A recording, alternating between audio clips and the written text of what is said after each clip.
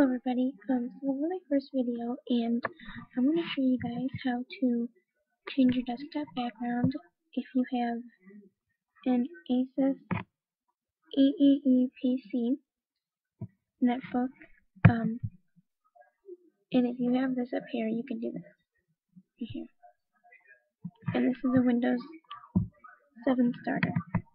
So if you have this up here you click Tools, and I have it because I already downloaded this file, but if you don't have this you can actually download the file. I'll put the link in the description and I'll show you how to do it. So all you have to do is go on the internet and put in the link. I copied and pasted it. So this is it, and I'll put it in the description.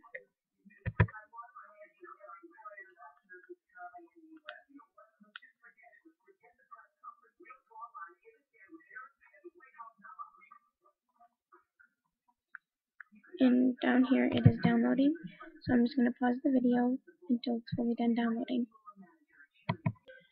Okay, so it's finished downloading, so I'm just going to click this and click open,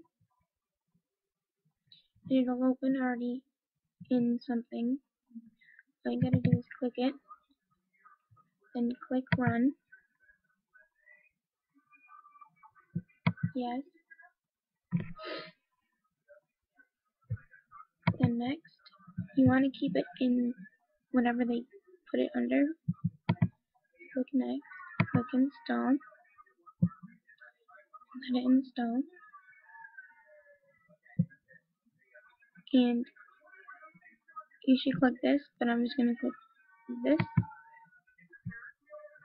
because I'm just going to go and delete it because I already have it. So then it should be up in here like mine is. Then after that is, you just click it and you can click browse, or you can click this, click pictures, and here's my pictures. I'll set it as this one, and you can actually move this to see how it looks. And if you don't like it, you can fit, so it'll be like that, but I don't like it like that. You could fill, so it's all like that. You can center, but it'll be a little like that, unless it depends however you set the picture up as.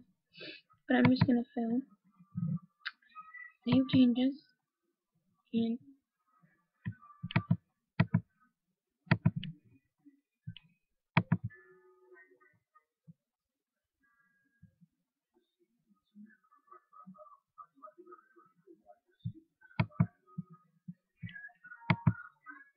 there.